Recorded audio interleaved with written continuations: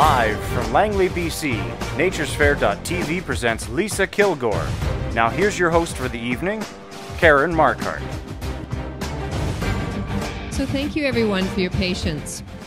On behalf of Nature's Fair Markets, I'm really pleased to have a very special guest here from the Okanagan. And of course, as you may or may not know, we are Nature's Fair, a chain of 6 stores, and we do have 4 in the Okanagan, 1 in Kamloops, and 1 here in Langley, as well as a mail order business at www.naturesfair.com. So if you're not familiar with us and just happen to see or hear about us from another friend, we're really, really glad to have you here with us. It's a special treat. We are live tonight on Nature's Fair TV, which is really exciting. We're so thankful to be able to bring this to you live in your homes and also to be able to watch at a future date. So that's really exciting. So now that we're all getting settled and everyone has their coffee, tea, organic goodies and has settled in, we have about an hour-long presentation this evening. It'll be between 45 minutes and an hour. And of course, the topic tonight is pain, inflammation, and bone health, which is so important for us to learn about because about 60 to 70% of us are in pain all the time, whether it is from joints or other issues in our bodies. And what we don't make the association is that it's caused a lot of times by what we eat. So what Lisa Kilgour does, she is a registered holistic nutritionist, and she helps take big pieces of information and break them down into bite-sized pieces. She has her own website, which is eatmorerealfood.com. So it's a really, really neat website. She also has an e-letter that you can sign up for and get on that. So she sends you out a approximately monthly newsletter. We always joke about that because it doesn't always happen bang on monthly, but that is life. Life is busy and we're stressed and we have so many responsibilities and choices these days that we don't necessarily pick the right foods or we forget what real food is. So it's very, very important to learn from a nutritionist, especially a holistic nutritionist. So without further ado, I'm very pleased to announce our speaker this evening, Lisa Kilgour.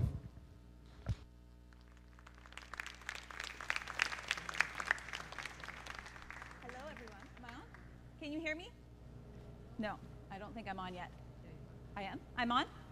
Oh, maybe I'm going to change my mic. There, can you hear me now? Yep. Lovely. Oh, thank you so much, Karen. Nature's Fairs are my favorite health food stores. I love speaking at all the Nature's Fairs, and this is my first time here at Langley, so thank you so much for coming out. I'm so excited to be here. I'm also talking about a subject that is really close to my heart. This is a very passionate, it's a strong passion of mine, the effects of inflammation in the body. But also in my practice, I really see how much it affects every moment of every day when you feel that pain, but also in your longevity. Chronic inflammation can really create many chronic illnesses that reduce our longevity. So this is really where preventative health comes in. Managing inflammation, knowing when it's happening in your body, and knowing just what comes out of it, what has caused that inflammation in the first place. I have a couple rules for my talks, and I'm a stickler to all of them. The first one is if you have a question, ask it. Anytime, please. I want to make sure that you walk out of here with exactly the information that you need and you want. So if we're talking about something and you have a question, please throw up your hand. You won't be the only one, but you might be the only one with the courage to ask that question. I'll also be leaving time at the end of the night to answer any question that you have, any question under the sun. So if you have a question that's not quite related to what we're talking about, just hold it to the end and I'll make sure that it gets answered. The second one is a really important one. We're talking about pain and inflammation here. And as Karen mentioned, 70% of us are dealing with chronic pain. So if you need to get up, walk around, move a little bit, because sitting for 45 minutes or an hour is excruciating, please do so. So the rule here is self-care, that you're taking care of yourself. I just started working with an amazing group called Inspire Health. It's an integrative cancer care center. It's based out of Vancouver, and they just opened an office in Kelowna. Inflammation is a big part of the program, but self-care is at its core. And I've really learned we all need to take care of ourselves, and this is a time to practice it. So if you need to get up, you need to move around, please, please do so. And the third really important one is I'm wearing heels right now, and there's a lot of cords back here. So if I trip and fall and slip, we just laugh, okay? Because it might happen. I also tend to spill water down my shirt, so that's going to happen at some point. It's just going to be a funny, we're not going to worry too much, because that's why I only drink water. And I've stained way too many shirts. You have no idea how many white blouses of mine have tea stains all down them, because while I'm talking, I talk with my hands and I spill everything. So are we okay with the rules, that these are ones that we can abide by? The newsletter that Karen mentioned, you can sign up for it if you're interested. It's at the back, at the demo table with Heidi. It does go out monthly-ish, which means it went out in September. I can't promise it's going out in October, but it will go out in November. So you won't hear from me more than 12 times a year. In that newsletter, I usually have an article about something that's in the news or something that's going around quite a lot. There's always a recipe, and then anytime I'm doing free public talks, I list those as well. I'm also joining with Nature's Fair at the Vancouver Health Show, so we'll be talking about pain and inflammation again in Vancouver at the Vancouver Health Show in November, and so that will be in the newsletter. So pain, inflammation, and bone health seems like an odd combination. Pain, inflammation, bone health seem like separate body systems, and why are they together? I'm a holistic nutritionist, so the core of what I do is to take all of the symptoms that might be happening in your body and bring them down to what is it that's causing all of these symptoms. Because I firmly believe that if a symptom is in your body, it's related to another symptom that's also in your body. That they can't be separate. That just because this symptom is in this body system, like heart disease, high cholesterol symptoms, and then you have another symptom like eczema, they have to be related because they're all in your body. And so what we're going to be talking about today is a core root symptom that really affects many other symptoms around. We're going to focus our talk on how it relates to bone health, but really I'll be talking about how it relates to all of these other different symptoms and how inflammation creates havoc in our body altogether. So we'll be going into what is inflammation. We're going to be going into chronic inflammation and how it is created in our body. We're going to be looking at what bone health is, how bone health and inflammation are related, and of course we're going to end with a big talk about what to do. How do you get inflammation under control in your body? How do you know it's in your what's happening in your body? But what can you do today at home with your lifestyle and your dietary choices to help get inflammation under control? Because right now we all have the ability, we just don't have the tools. So we're going to go through a lot of those tools. Chronic inflammation is a core. It is this really important symptom to be taken a look at. Right up here, and you don't have to be able to read all of them, but there's 30 diseases that Western mainstream medicine have connected to chronic inflammation. And that includes heart disease, cancer, diabetes, nervous system issues, osteoporosis, various metabolic syndromes. These are all related to chronic inflammation, and they're strongly connected. And so we want to really dissect what all of those connections really are. But really the key here is chronic low-grade inflammation, the silent kind. Frequently we feel it, frequently we're in pain, we feel it in our back and we feel it in our joints and we feel it in our hands. But for many of us, we have inflammation happening in our system. We have an immune system that's not balanced, and this can create symptoms in a variety of places. Heart disease is a big guy. So chronic inflammation and heart disease are very connected. They're so connected that a test that your doctor does called the C-reactive protein, that test shows inflammation, and they relate the C-reactive protein test directly to your heart disease risk. It's a very, very important part. And this high rate of inflammation can damage your arteries, lead to arteriosclerosis, and really increase your risk of heart attacks and strokes. Diabetes is a kicker. Diabetes is a big guy in inflammation. And it's this really vicious circle. So what happens is chronic low-grade silent inflammation, sometimes silent, can damage the pancreas, leading to higher rates of insulin, and the higher rates of blood sugar and insulin create inflammation, which damages the pancreas. So it just keeps going up and up and up and up and up. And this is why metabolic syndrome, where your blood sugar's high as well as your cholesterol is high and your blood pressure's high, that is a very strong and prevalent disease that's happening in our culture. And this, at its core, is inflammation. And it's tying all of these seemingly separate diseases together. And cancer.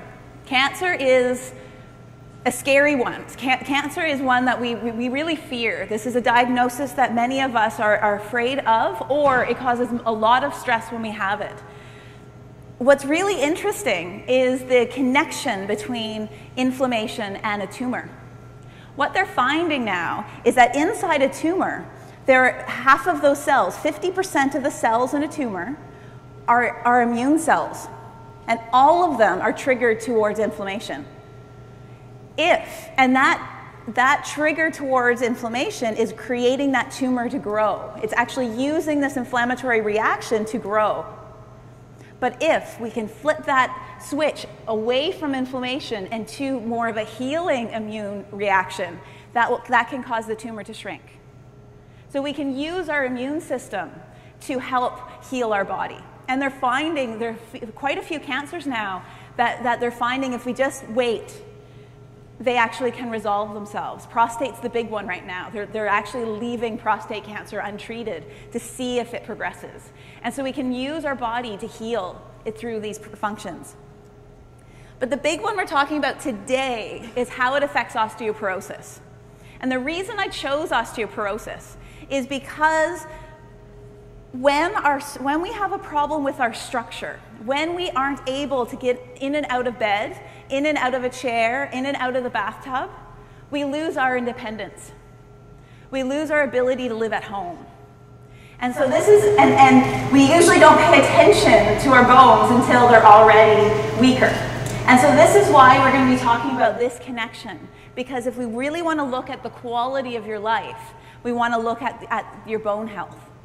But we really are going to be spending most of our time on the overall inflammation picture. So, what is inflammation? We generally look at inflammation as a problem. So I first want to dissect it as why it exists in our body first, because it's only a problem when it gets out of control. It's not a problem when it's doing its proper job. Inflammation is an immune response to heal damage. That's why it's there. Say I was doing what I always do and talk with my hands, and I throw my arm up and I bang my wrist on a wall. I've done it before. It happens quite regularly. And I really cause a lot of damage in that wrist. But the first thing that's going to happen is swelling is going to encapsulate this wrist. And the reason of the swelling is that increased blood flow adds immune cells to that area, and it adds clotting factors, and it allows our body to heal. It's also going to hurt when I move my wrist. And the reason is so you don't move it. Your body's trying to heal here, so if you move your wrist, then you're going to cause more damage. So that pain response is a necessary survival response. The problem, though, is when this inflammation gets out of control. When it's not healing damage, it's a reactionary, overwhelmed state. And this happens when our gut is off. This is very, very strongly connected to what's happening in our digestive system.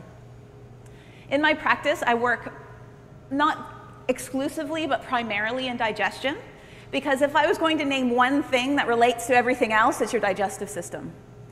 Because in the very, very basic terms, you are what you eat, absorb, and digest. Every cell in your body is made of the food that you ate yesterday, the day before, last year, 5 years ago. You still have cells in your body that were made 5 years ago. And so what you eat affects how your body functions. But it's not just about what you put in your mouth, it's what happens in the digestive tract and how it gets absorbed and assimilated. And we don't pay much attention to this. Most of us have some digestive symptoms, Most of us have minor or major digestive symptoms, and some of us are dealing with very catastrophic digestive symptoms on a day-to-day basis. And these eventually, these show an imbalance in the digestive system, but also create chronic conditions later. But in the immediate, they're not really taken seriously, which is my frustration. I have too many people dealing with 30 or 40 or 50-year-old digestive issues that we, with minor dietary changes, get sorted out in a couple weeks. But most of it's because it's not a place that we put any attention, because it's not life-threatening yet. Yes, chronic explosive diarrhea isn't pleasant, but it's manageable. But what it will do later is create cells that are weaker because you're not absorbing things. It's going to create a body that's not in balance. So we want to look at our digestive symptoms for what they are. They're symptoms of indigestion. We're not digesting food properly.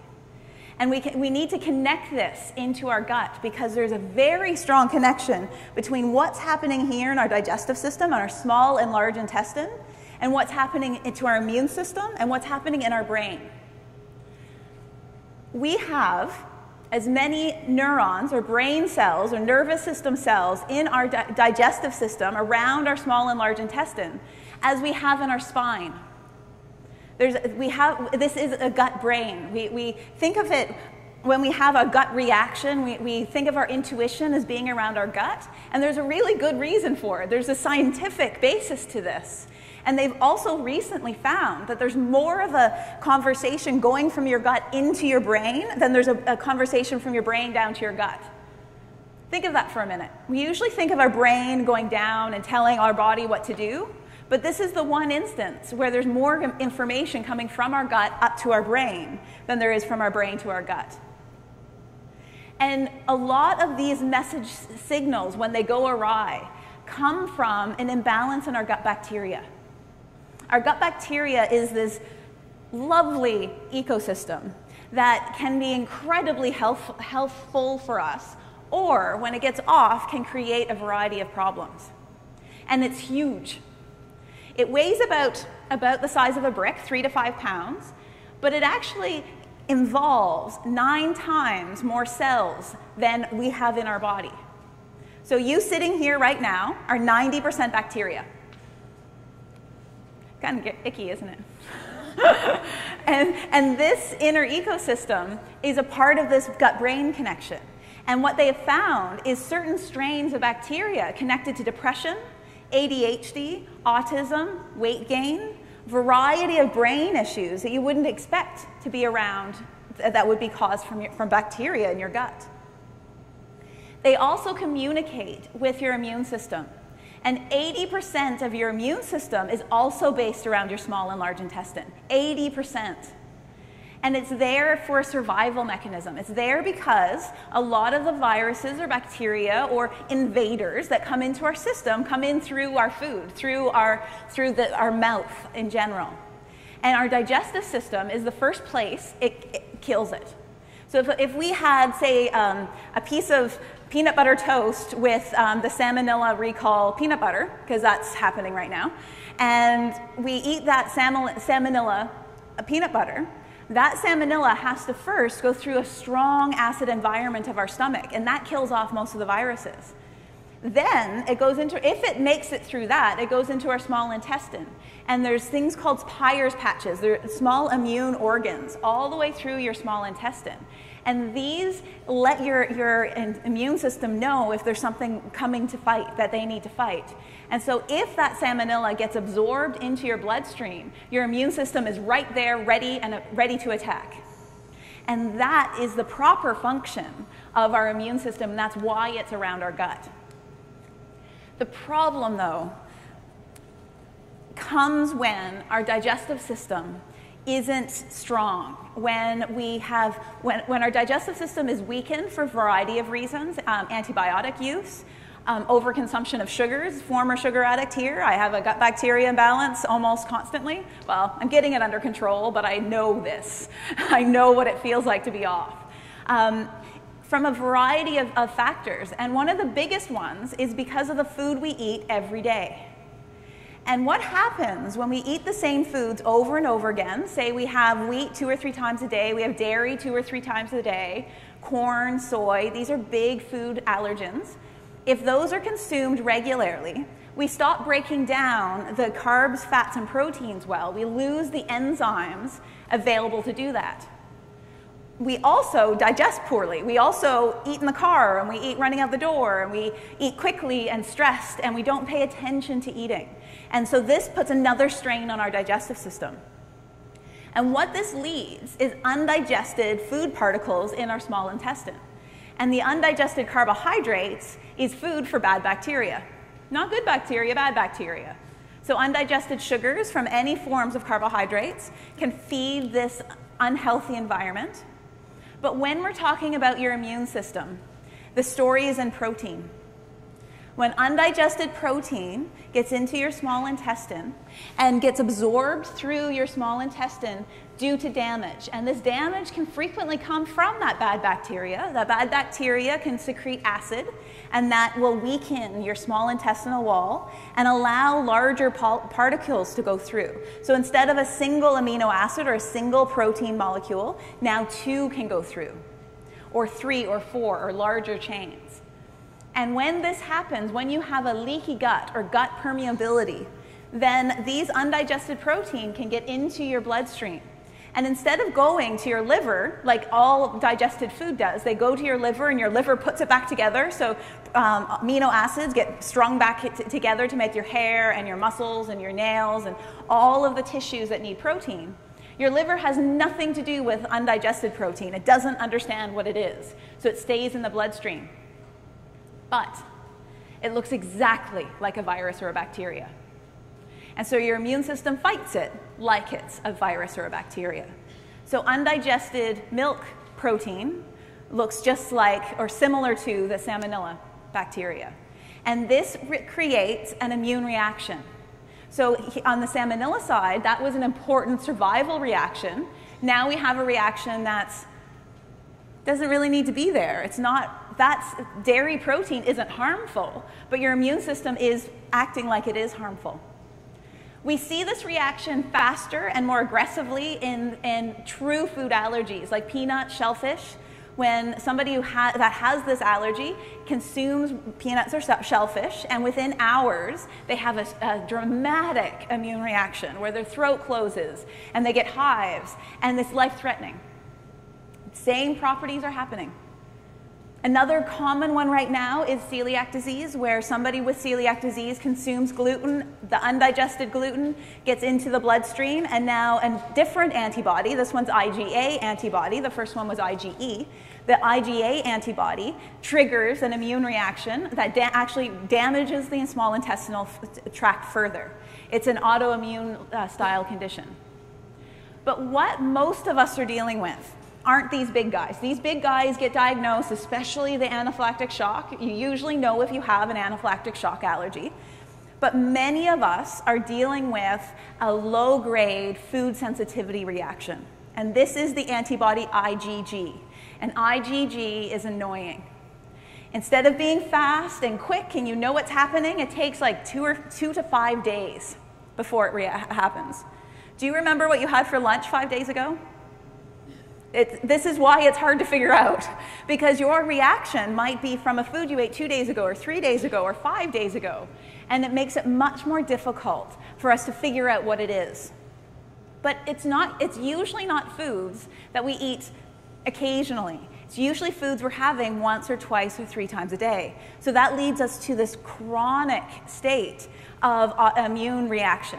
So our immune system, instead of getting this virus every once in a while, is getting this virus, I'm putting in quotation marks because it's really wheat protein or dairy protein or corn protein or soy protein, and it's getting it constantly.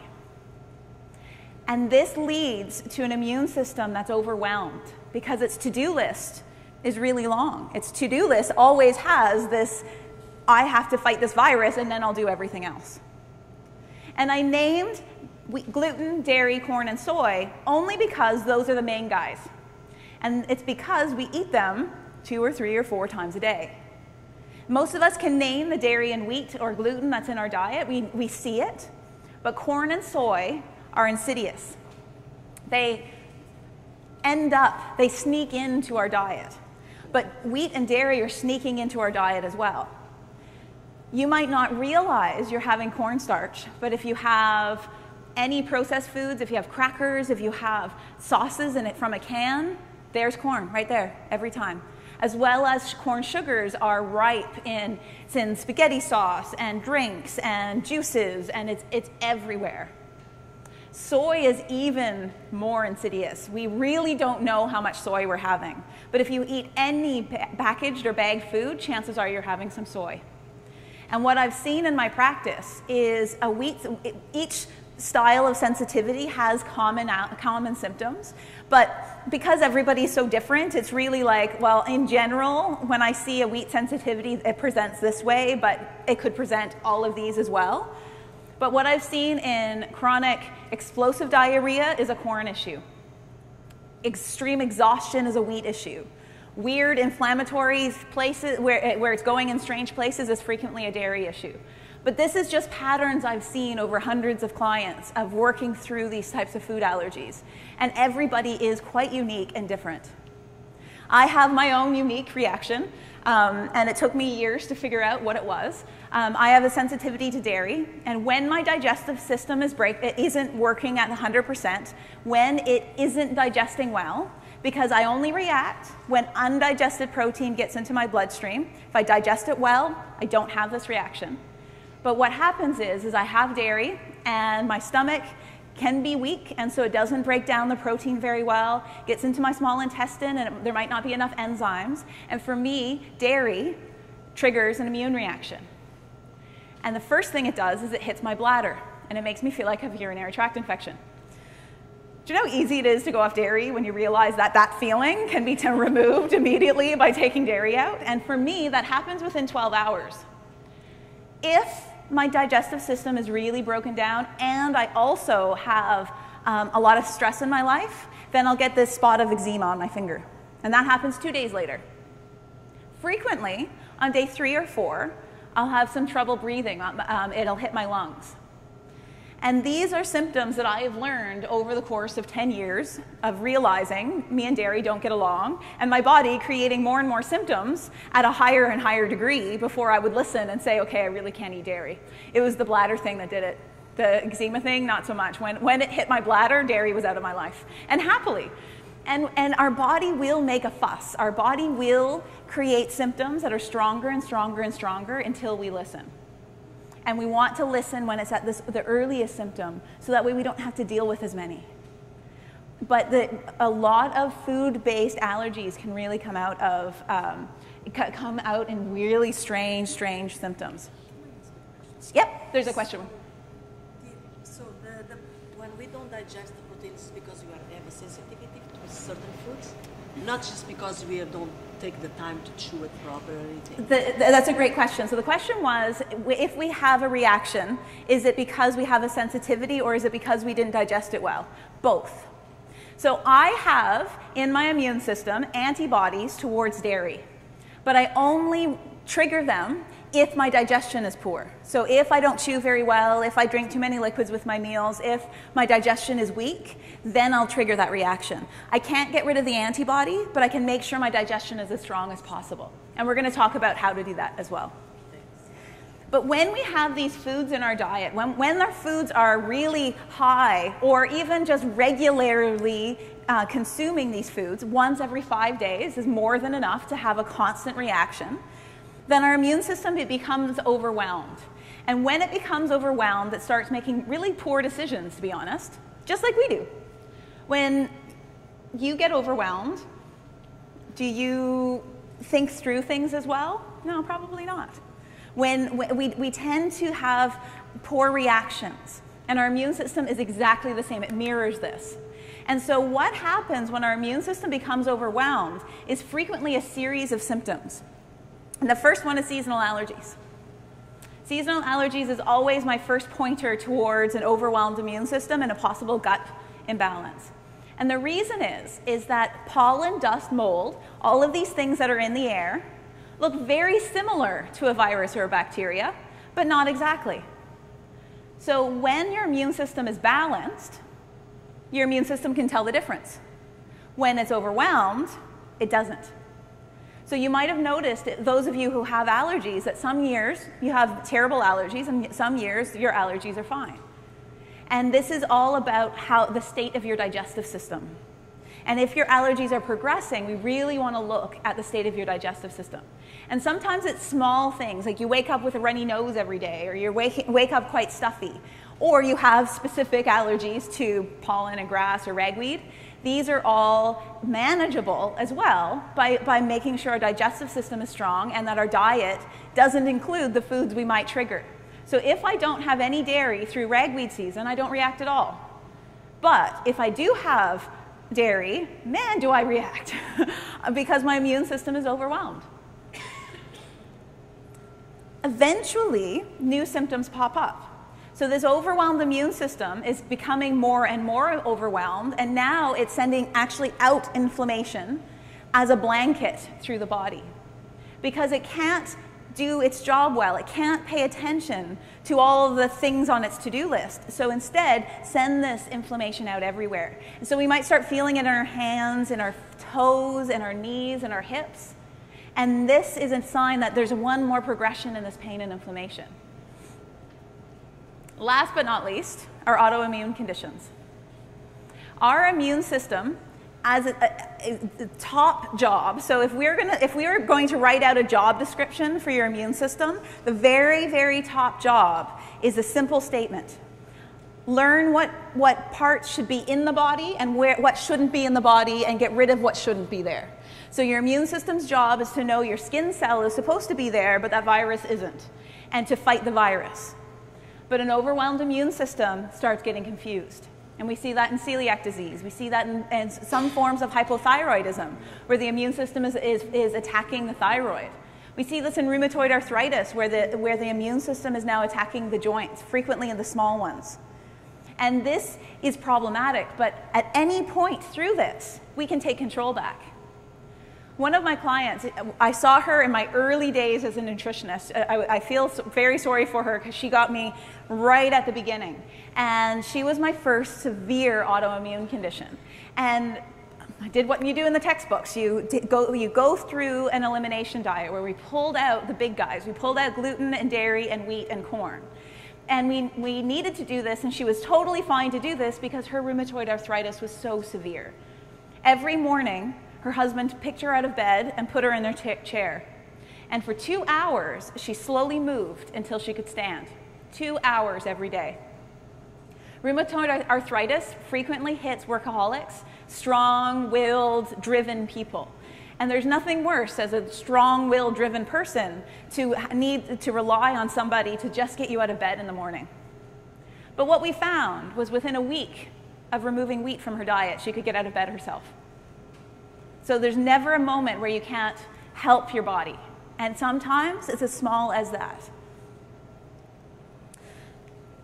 But we need to sidetrack for a second. I want to talk about bones and then how they connect, because the bone structure is also a big issue when it comes to pain.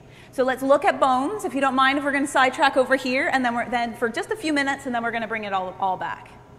Because a lot of us don't think of our bones as living tissue. We think of them as just there. If I didn't have bones, I'd be a pile of jello on the floor, whoop-dee. Not a big deal. And it's not until we get those diagnoses of osteopenia or osteoporosis do we really start looking at our bones. But our bones are remodeling every day. Our bones are changing on a daily basis. They just take a long time before you really see a difference. And our bones aren't just there for structure. They're actually there for two very, very important jobs.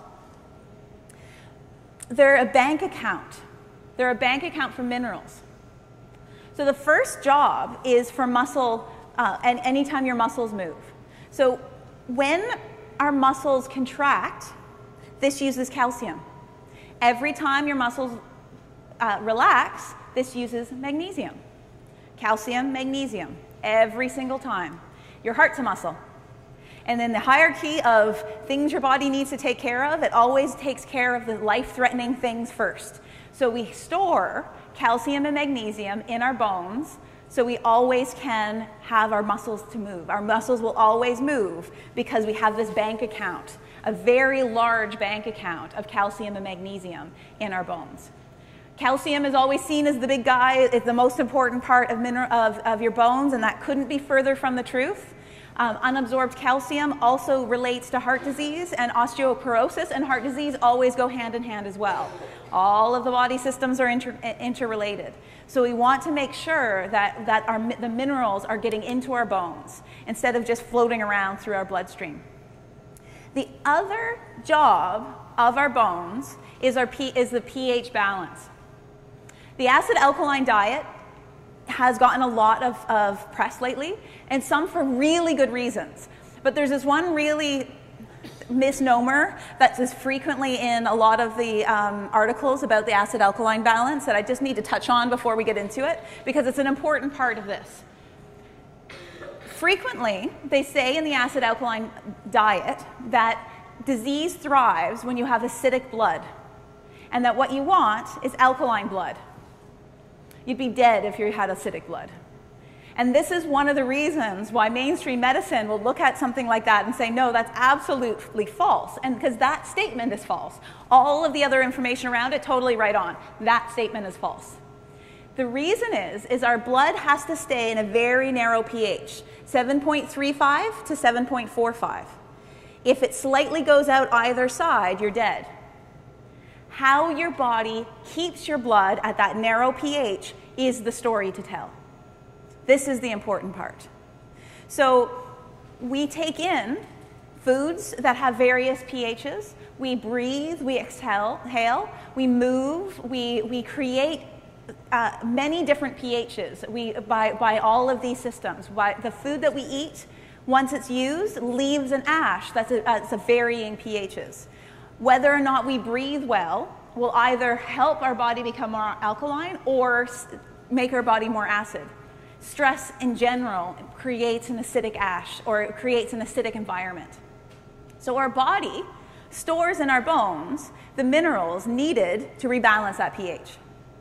So our blood stays from 7.35 to 7.45.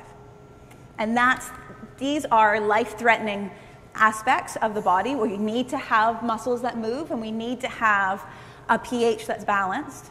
And this is where our bones come in. And they have found a significant connection between an alkaline diet, or otherwise known as a diet high in minerals, and strong bones. So we're seeing this also in the research, that the diet plays a strong role in this really a mineral thing. So in general, what we're looking for is our lifestyle to deposit more minerals into our bones than we are withdrawing. It's a bank account. We put more in than we take out. And our bones have a really, really great amount of credit. We are born with an incredibly big bank account, and it takes a long time before we diminish this bank account. It takes quite a ways of not enough minerals, of not enough breathing, of all of these aspects before this bank account starts to get overdrawn. But chronic inflammation can speed up this process. And what you can see on this photo is what happens when inflammation is around the bone. So inflammation on its own, without any of the other inputs, increases the withdrawal of minerals from the bone. And actually what they have found in dissections of human beings is places of inflammation have a bone that's deteriorated. So it's not a whole body thing, it's actually in those spots. You see this in rheumatoid arthritis. This is an arthritic hand. But you'll see this in a tailbone, with inflammation around the tailbone. You'll see it in the hip, you'll see it in the knee. And frequently, rheumatoid arthritis becomes osteoarthritis, where the actual joint is broken down. And this comes out of inflammation. So this is one of the main reasons why we want to keep our inflammation down, so our structure stays good, so we can sit, so we can move, so we can get up and down, and so we can stay as independent as possible. So what I really want to leave you with, and what I really want to focus the rest of our time on, is how to reduce inflammation as naturally as possible. What can you do today? What can you do in your body that, I just got the 45-minute warning, thank you. What can you do to help reduce the inflammation in your body? Because a lot of this is under your control. A lot of this is stuff that you can do. And before we get into it, I want to stress that you don't have to do it all today, tomorrow. You can choose things one at a time. And every single thing that you try to do, you'll see a result from. And we're going over 6 points, trying all 6 at once will be overwhelming. You might feel great for like a week, and then you'll go back to old habits, and you'll have this memory of when you felt great. And that really is not worthwhile. What's more important is that you take steps forward at the speed you feel comfortable. And every step is positive.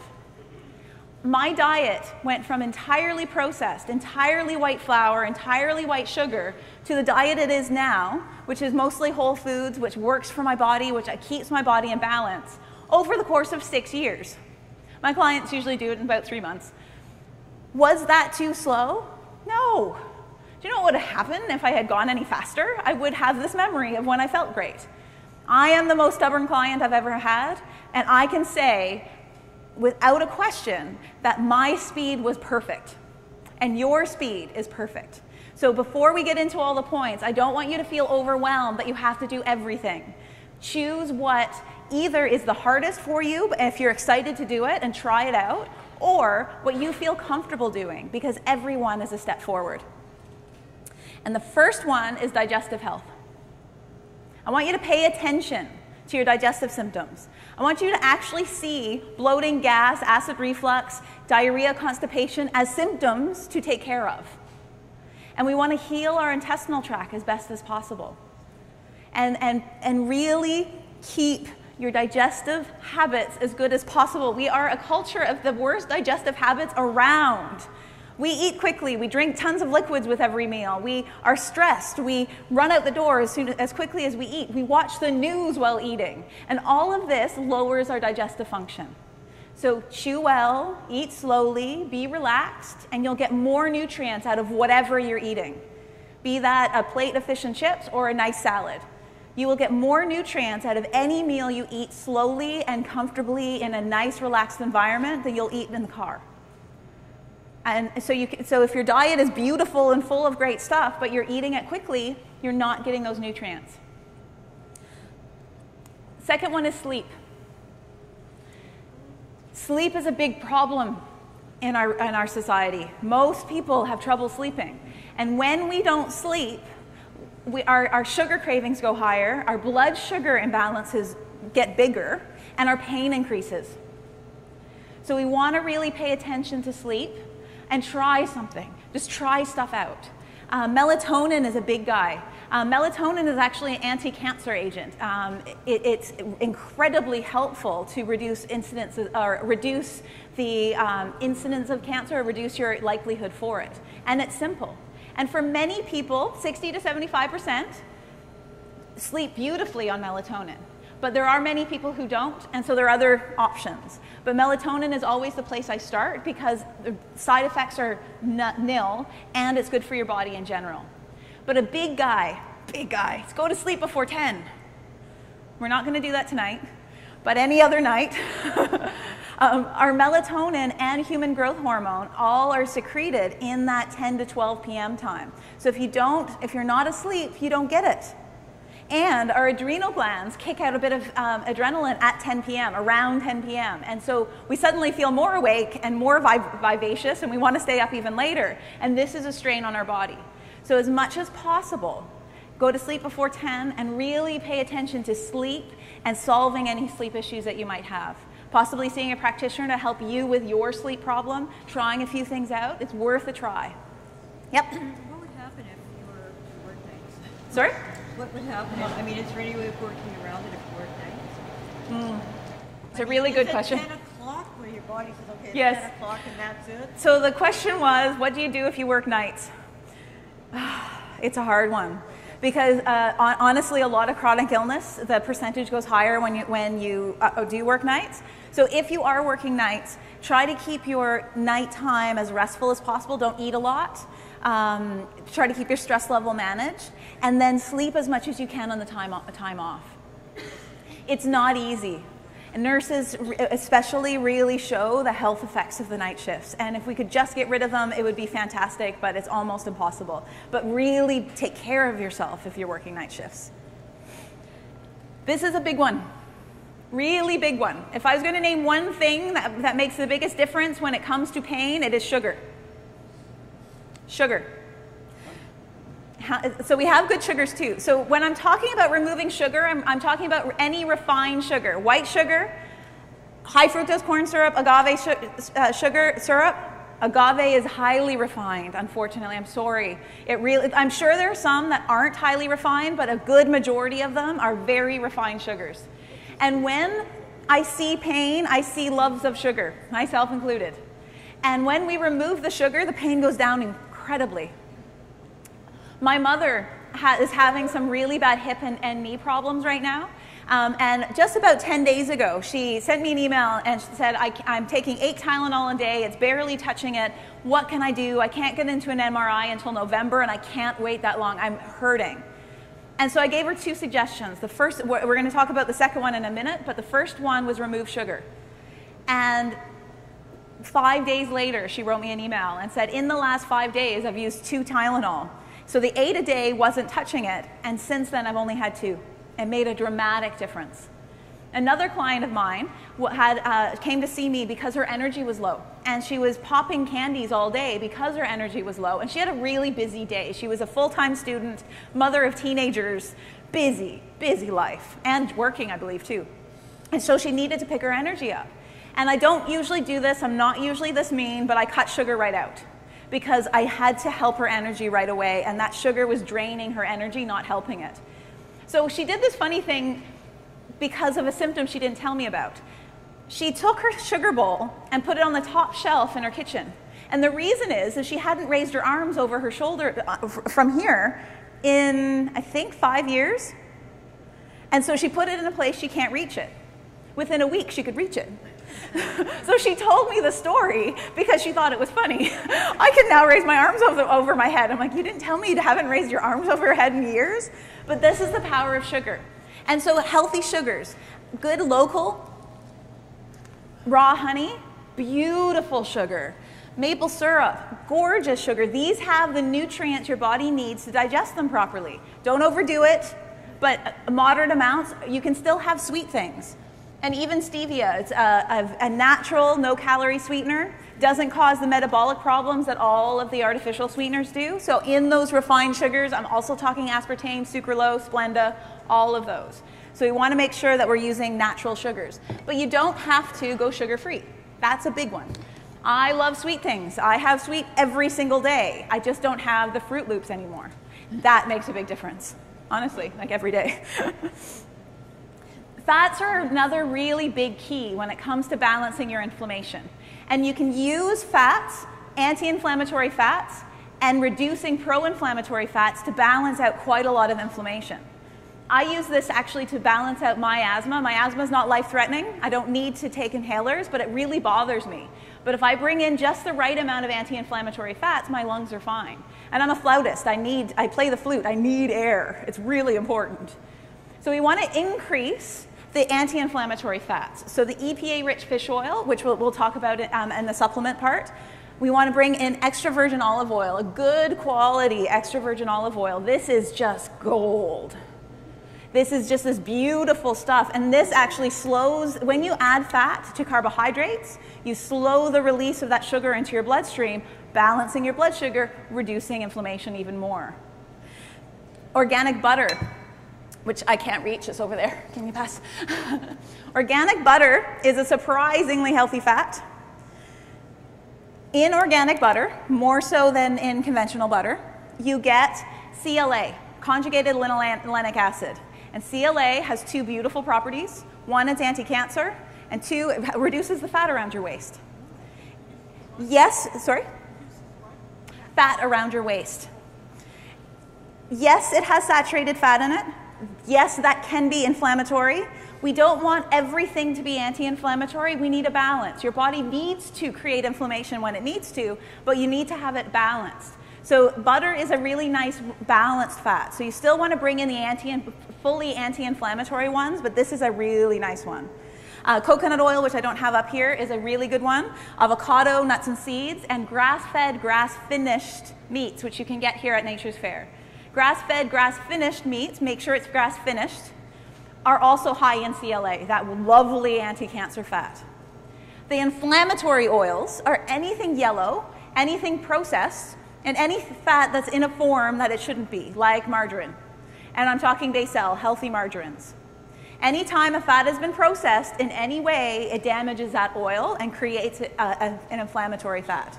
So canola oil, sunflower, safflower oil when it's yellow. All of those big guys, all of the conventional oils that can sit on the store shelves for years and years and years and have no scent and no color, those are inflammatory fats. Yes? That's a great question. So the question was flaxseed oil. Flaxseed oil, when done perfectly, can be an anti-inflammatory fat. But it's not stable. It doesn't have enough antioxidants to deal with digestion sometimes. So what I like is ground flaxseed. Flax oil, I don't usually use in my practice. Yep. Grapeseed oil, I'm kind of in this middle ground with it. I like it because it works instead of vegetable oils, but it's still processed. So I use it sparingly when I want an oil that has no flavor. What you generally want is an oil with a flavor because that shows a lack of process. That's a big one. So really look at the fats in your diet. Where can you pull out an inflammatory fat and put in an anti-inflammatory fat? And fish oils can be a really good way at creating a nice balance, and we'll talk about that in a moment. So the coconut, I'm sorry. Yep. Cooking the coconut, you said is very high in fat, but still, does it burn at the same level as the olive oil? That's a great question. The question was coconut oil, or coconuts in general. They have really good fats in them. Yes, they're saturated fats, but they're very healthy, essential fats. It burns, you can actually take coconut oil at a very high temperature where you can't take olive oil. You can take butter and coconut oil and you can cook them at much higher. Yes, you can. So, yeah? When you say olive oil, yes. there's all kind of olive oil. I know. So it's, which one can... That's a great question. So the question was what kind of olive oil? The best, most medicinal oil is a beautiful, cold-pressed, extra virgin olive oil. One that tastes like olives, smells like olives, you know there's olives in it. Doesn't cook well. The green does not want to be cooked. Really low temperatures or keep it cold. I will cook with the less attractive, less healthy regular olive oil. It is a partially processed oil, but handles heat a lot better. So these, in a dark bottle, it says cold press, and this one even talks about the flavor, because this is, if an oil has a flavor, it's barely been processed. All oils need the flavor. So it's worth an investment in a really nice olive oil, and then use it cold on things so you get the flavor from it. Yep. What kind of oil could you use in cooking? In cooking, butter, coconut butter, or the regular olive oil. Those are my main ones that I cook with. That was, what do we use with cooking? How about ghee? Ghee is wonderful. So ghee is simply clarified butter, so it's really just the oil. I have a strong dairy sensitivity, but butter's fine. But if I'm taking a lot of it, I will clarify it and take the solids off, because that's where any of the carbohydrate or protein will be, is in that. And what you get is just this glorious fat, which is wonderful to cook with. You can also get ghee. I believe here we have ghee. Don't you? Yeah, there's ghee. You can buy ghee if you don't want to clarify it yourself. So we also want to add anti-inflammatory foods. And a really strong, powerful thing to do, if you're afraid to remove, is to add. Simply add healthier foods. Add these anti-inflammatory foods instead of worrying about removing this or removing that. And so that can really help push unhealthier stuff out of the way. And so what you want to do is bring in some alkaline foods. And I believe we have some pH pamphlets, and on them is a chart of the acid-alkaline balance. And it has a list of these are acid-forming foods and these are alkalizing foods. And what it's really nice is that it actually lists the most acidic food, medium, and least, and then most alkaline, medium, and least. So you can judge it. So if you're eating a very acidic food, you balance it with a very alkaline food. And it's just about balance. That's all it is. But alkaline foods are high in minerals. This is lovely black kale. If you haven't tried kale before, if you're afraid of kale, this is a great entry level. It's the weirdest looking of all of them, but the easiest to eat. So this is a really good one to have. But all fruits and vegetables are alkaline. The darker the color, the more alkaline it is, but also the more antioxidants. Yep? When you cook it, is it losing the alkaline properties? That's a great question. When you cook it, does it lose alkaline properties? Only if you overboil it and don't drink the water, because it's in the mineral that you get the alkaline property. You will lose some of the vitamins and the antioxidants in the air when you cook it. So do watch that. Yep. With that, what's it called? Kale. Yep. Yeah. We loved it. We make soup of that. It was very, very, in the end, that was illusion. The doctor checked the blood. Yeah. He told me you have high potassium. High potassium, yeah. Sometimes, the question was he has high potassium, so he can't have as many vegetables. And that can be a body issue with balancing the potassium out. That's a good time to talk to a nutritionist and get look at your whole diet as a whole and work on the balance of potassium. It is rare. Frequently it's more of a vitamin K thing, which is the green color has vitamin K, and that's a coagulant. And that can pull you off kale as well. But all vegetables, my favorites, there's a bunch of my favorites up here. Sweet potatoes and, I love sweet potatoes. They're my favorite. But any of the vegetables, just eat more vegetables. But we also have spices. Some spices are the most potent, beautiful foods, and you can take a food that you're already eating, that you already enjoy, and add more flavor to it with spices. Things like ginger, garlic, onions, these are wonderful anti-inflammatory foods. Turmeric is one of the most potent anti-inflammatories around. They actually rival a lot of anti-inflammatory drugs, and you can eat it.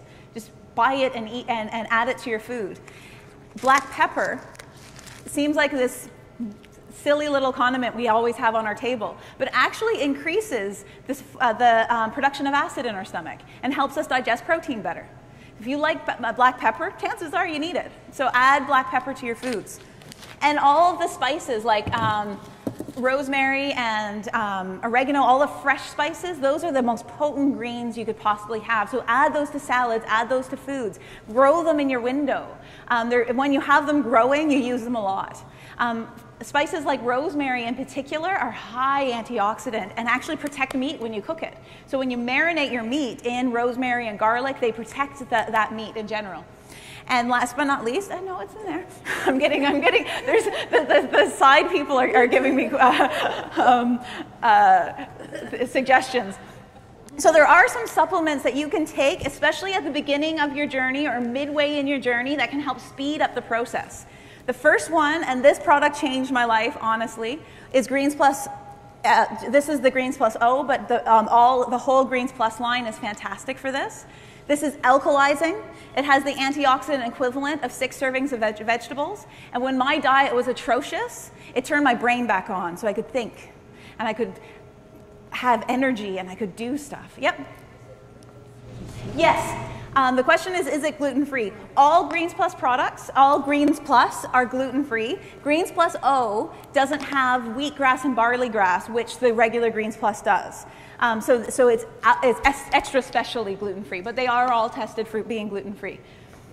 The next one is fast joint care. This is the other thing I gave my mom.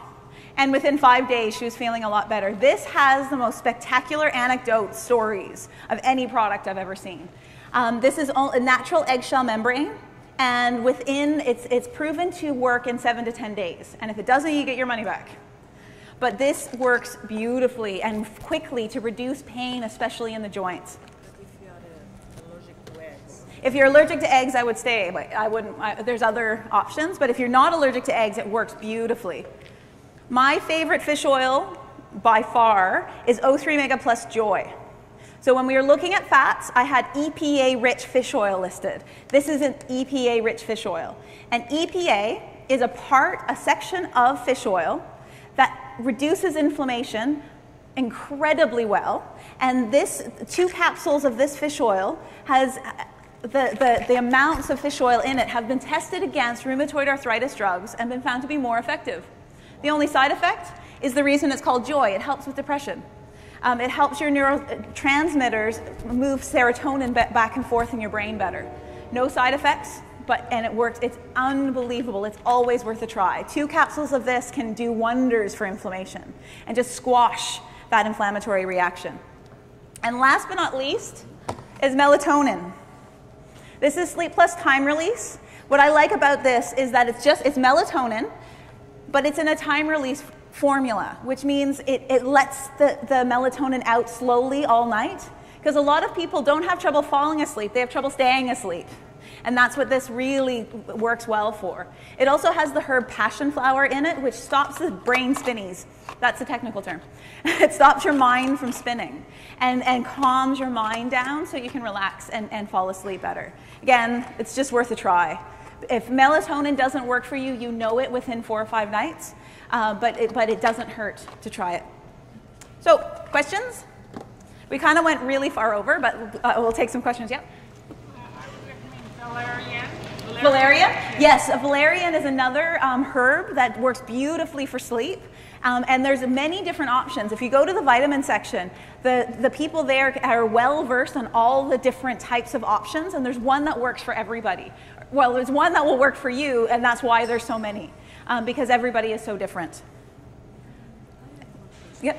So I heard that if you are saying that the products from like, how do you call that? Like tofu and stuff like that, this is processed. But if it's natural, fresh, you are against those? The question was about soy, processed soy. I'm against processed soy. If you tolerate soy, fermented soy like tempeh, miso, real soy sauce, not the full of wheat. See, soy sauce, the first ingredient is wheat. If you get the ones that are wheat-free, yes, that's wonderful if you tolerate it. Fresh.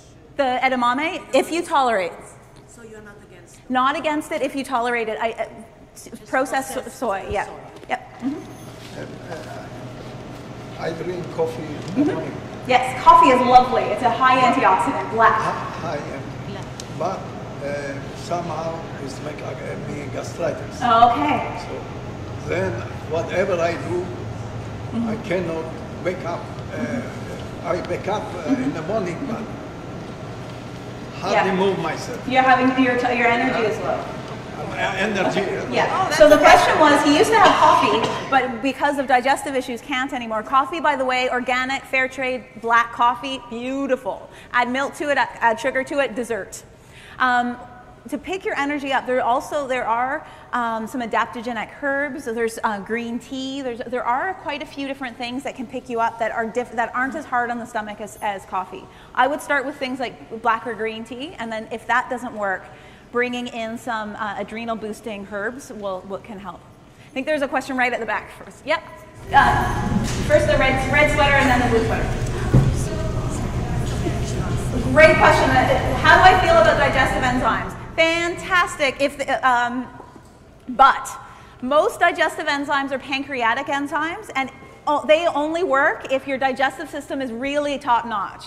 What I use in my practice are plant-based enzymes. And plant-based enzymes work at a very wide pH, so they start working, and they work even if your stomach doesn't work very well and your small intestine doesn't work very well. And they can be a really great tool to help bring in the enzymes to let your pancreas rest. But only plant-based enzymes do that. Blue sweater, and then are we done? Yeah. Is there the dairy products? Are there certain dairy products that are less reactive or more reactive? Yeah, that's a great question. So it was with dairy products are the ones that are more or less reactive. That really depends on the person, but organic, this is a great place to put up money in organic because the fat in the dairy holds a lot of hormones and antibiotics and residues from conventional farming.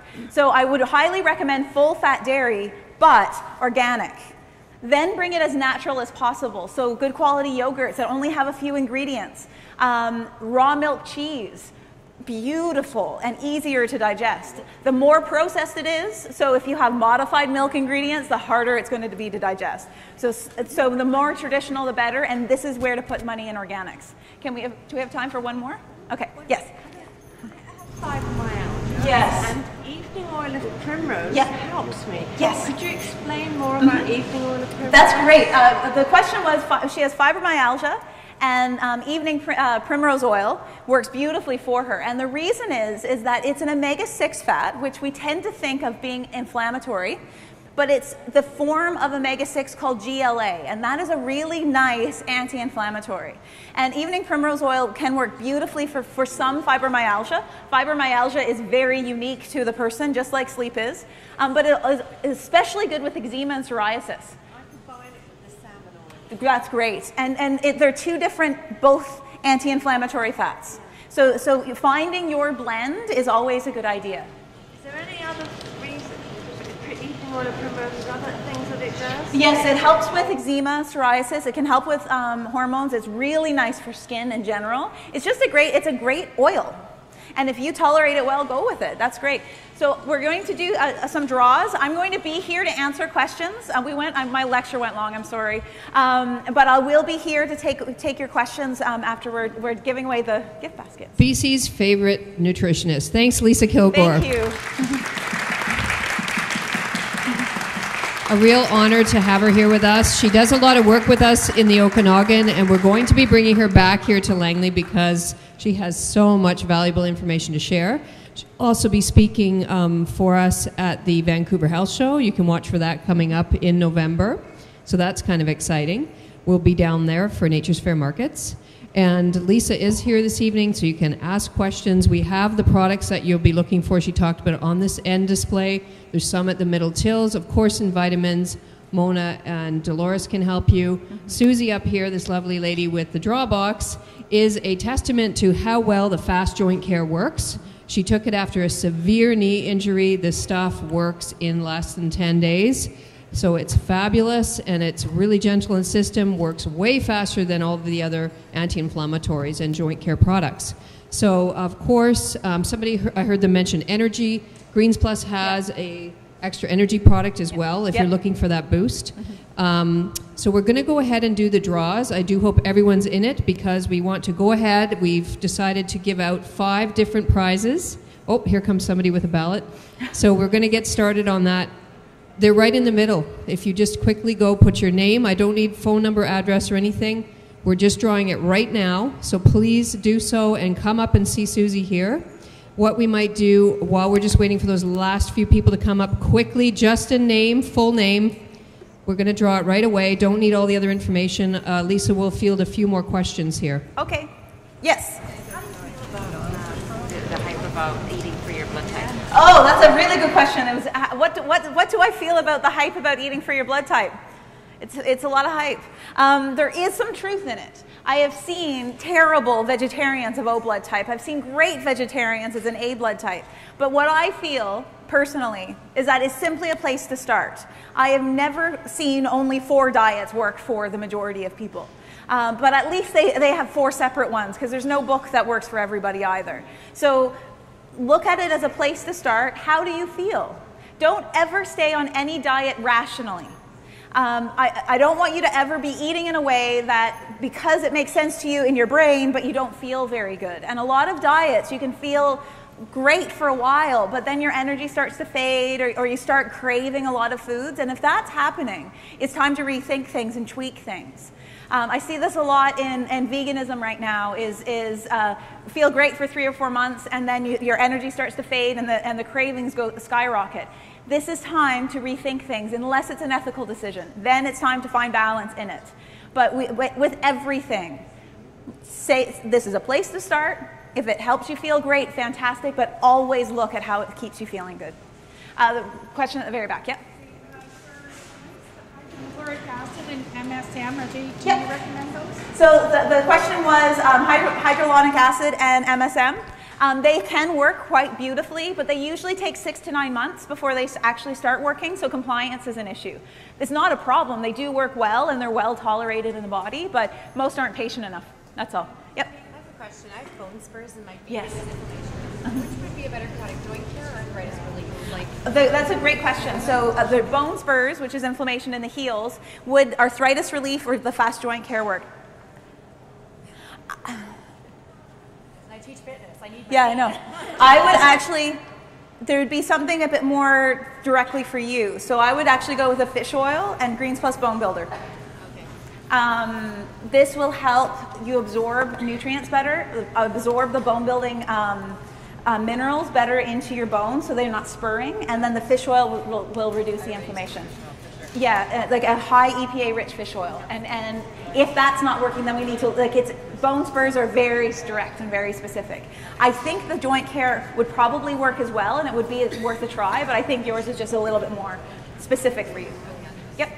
Comment on calcium and osteoporosis. Yes, the question was, can I comment on calcium and osteoporosis? Yes. Taking calcium on its own has been related in studies to increase risk of heart attacks to the extent that that shouldn't be recommended anymore. With bone and bone building, you want to make sure that you have no more than 500 milligrams of calcium at a time. You can put a 6-hour window between the two if you need more than one serving. You want to make sure you have magnesium, but you also want to make sure you have vitamin D and boron and zinc and lycopene. You need the full spectrum. If bones are weak, that's where really good bone products come in. This was the original bone building product and the most studied. This Greens Plus Bone Builder was actually found to increase bone density as well as Fosamax. And this is the only one that's been really well studied. But also, you want to take in lots of minerals. And one of the best places that you can take in the whole complex is chicken and bone stock, where you boil down the bone and then you drink it. And it's really, really absorbable. So I would bring in I would probably bring in both right away. But if we're looking just food-based, it would be in chicken stocks. Yes?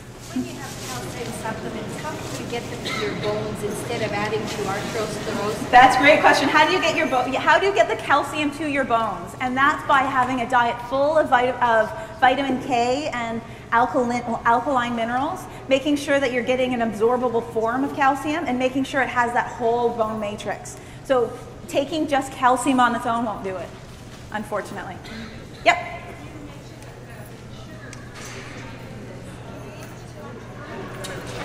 So the question was about sugar and in fruit. Can I eat too much sugar in the fruit? Yes, but if it's a whole fruit, it's very difficult. So I generally recommend, especially for lovers of sugar, to keep the fruit down to 2 to 4 a day. If you really are desperately in need of sugar, go for a piece of fruit every time. But when you have it in juice, that's too much fructose. That can harm the liver and create weight gain, actually. So you want to watch the amount. You do actually want to watch the amount, but usually 2 to 4 is fine in a day. Which one? Lady in the brown. Yeah.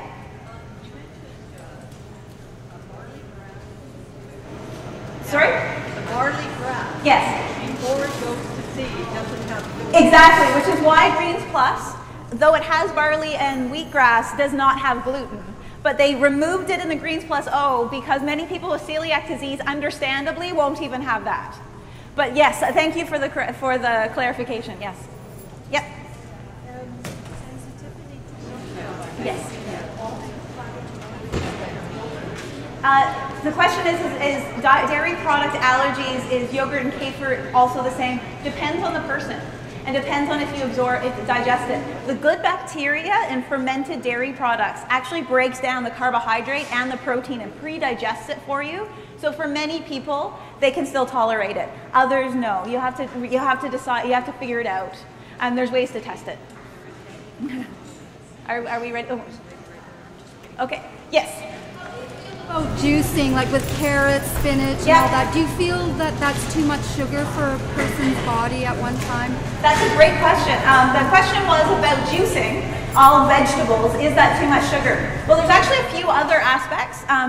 Juicing can really throw a pile of minerals into your system, but it doesn't have the fiber that you need. It doesn't. You're not chewing, and your body actually needs the chewing motion of your teeth to start your digestive system. And so you're surprising your stomach when all of this comes in. But if you are to juice and add some of the fiber back in, add a little bit of fat, because a lot of vegetable vitamins need some fat, like vitamin K and beta carotene, they need a bit of fat. So you want to add a bit of good quality olive oil. And then if you sit down and enjoy it like a meal, it can be great because it's pre-digested. But just gulping it right down, not always great. Okay. Okay, thank you. We're going to stop with the formal questions now. I'm going to turn Lisa's mic off. She's going to close up her equipment here, and we're going to do the draws. We were going to turn her off.